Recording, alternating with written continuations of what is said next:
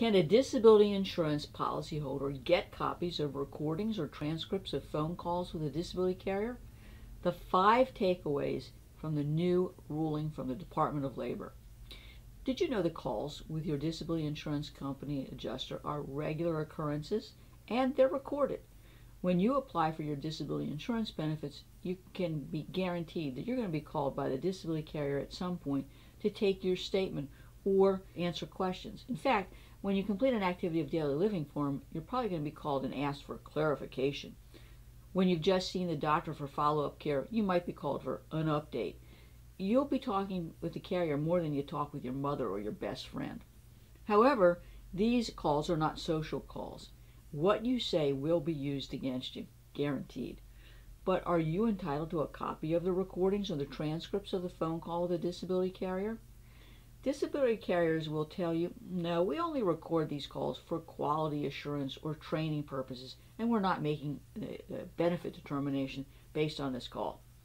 Bullshit. The Department of Labor Employee Benefits Security Administration, the EBSA, has just addressed this very issue in a June 14, 2021 opinion.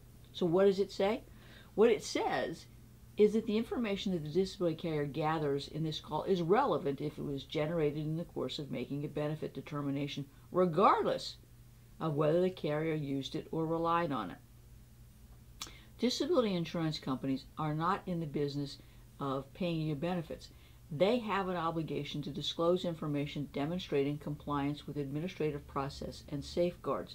And these recordings that are allegedly made for training purposes or quality assurance are falling within this new compliance standard. The disclosure requirement isn't limited to just paper or to written materials. It includes video, audio, and other electronic media, and disability carriers have an obligation to provide it to you. Now, even if the recordings are not regularly included in their claims file, they still have a duty to produce it. Ask and you should receive. Just be sure to ask the disability carrier in a certified mail return receipt requested letter for this information. In fact, you want a copy of your entire file.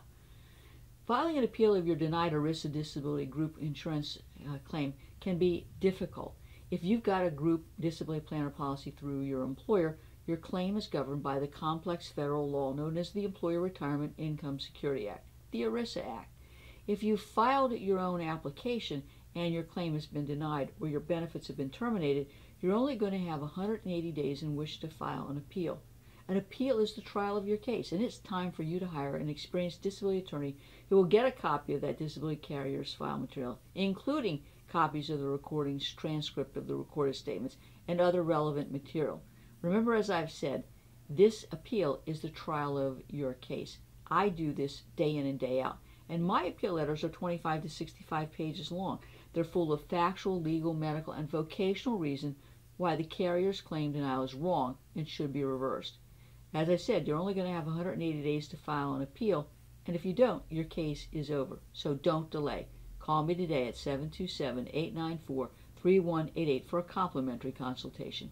I can help you get the disability benefits you deserve, regardless of where you live in the United States.